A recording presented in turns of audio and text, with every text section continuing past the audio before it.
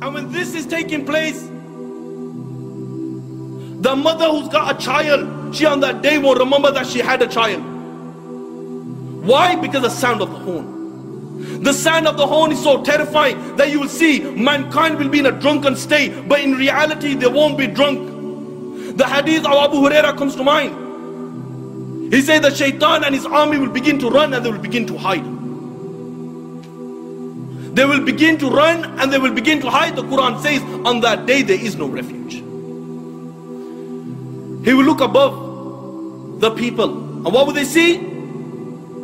They will see the sky will look like the black filth of oil. It will crack piece by piece.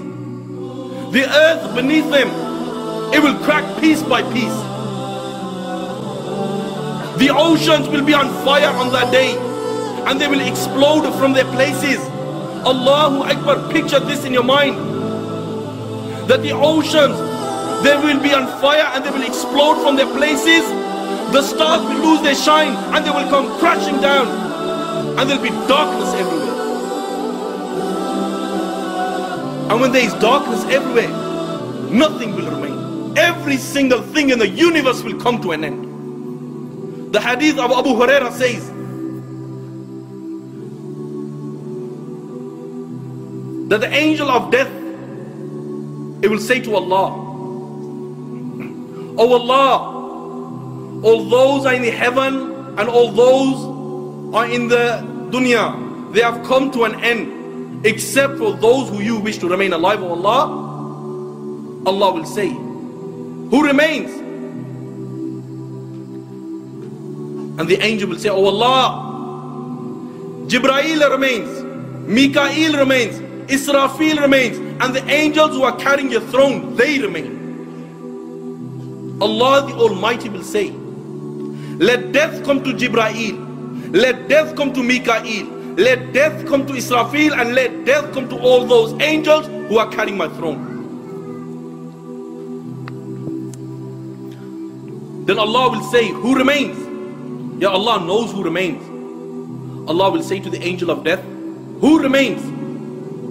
And the angel will say, "Oh Allah, I remain, you remain, no one else remains." Yet then Allah will say, "I created you for a purpose, you have fulfilled your purpose, you also die and you will die." And then Allah the Almighty, He will roll up all the heavens in His hands, He will roll up all the worlds in His hands, and Allah will raise His voice and Allah will say, "I am the Almighty Allah, I am the Almighty Allah, for whom is the divine rule today, for whom is the power today, for whom is the kingdom today. I am the King of all kings. Where are your dictators? Where are your oppressors?" No one will answer.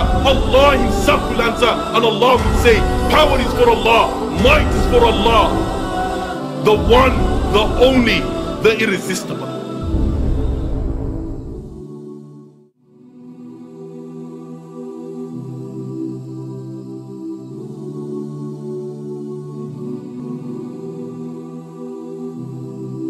December 14th,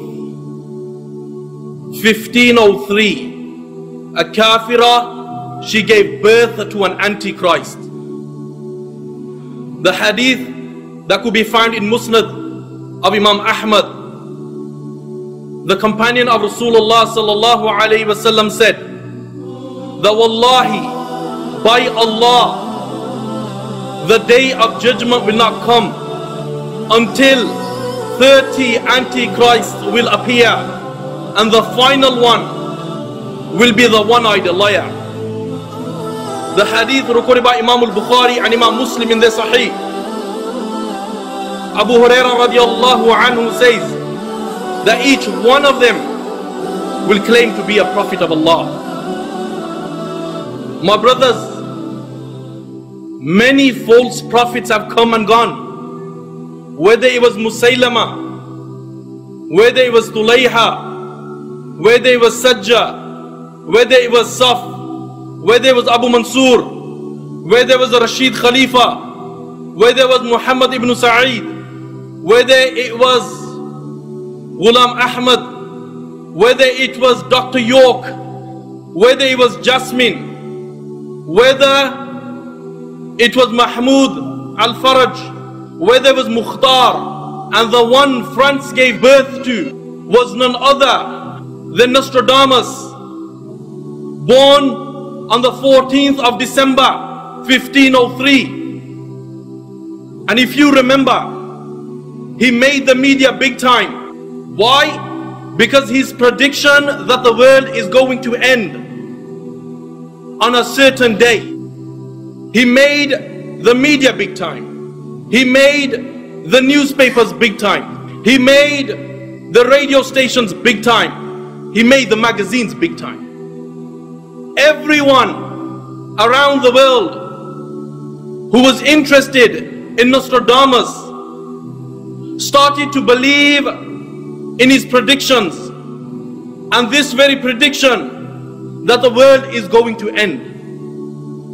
Muslims and non-Muslims alike, they started to believe in this to such an extent that people start preparing for their death. Allahu Akbar, Allahu Akbar. You will see the very Muslims of that time, when on that night where there was lightning, there was thunder, and all of a sudden the Muslims, they started to believe that the hour has come. You had the millennium. Yet again, Muslims and non-Muslims alike, they started to believe that the hour is going to take place on the turn of the millennium, to such an extent to those people who do not believe in Allah and His Messenger. These people, they left their homes and they migrated to Palestine. Why? Because they wanted to witness, as they believed, that the turn of the millennium will bring with it Isa alayhi salam, and the hour will take place. It rocked the imans of those weak Muslims, and they started to believe in this. You have the new movie that's just come out this year, 2012. Yet again, Muslims and non-Muslims, and especially the Muslims, they are on forums sending text messages. Why? They are warning other people that the hour will take place on 2012. In spite of the verses of the Quran, where Allah says, O Muhammad, they ask you regarding the hour, tell them, its knowledge is only with the Almighty Allah. Yet again Allah says, O Muhammad, they ask you regarding the hour, tell them, there is not the business of any prophet to tell them its timing. Why? Because no prophet knows when Qiyamah will take place. But in spite of these verses of the Quran, people have fallen in the trap, and they are believing that people like Nostradamus knows when the hour will take place. But bear in mind, he sallallahu alayhi wasallam said, the 5 things are only with the Almighty Allah, and He will remain with the Almighty Allah. And out of the 5 is the hour. And bear in mind,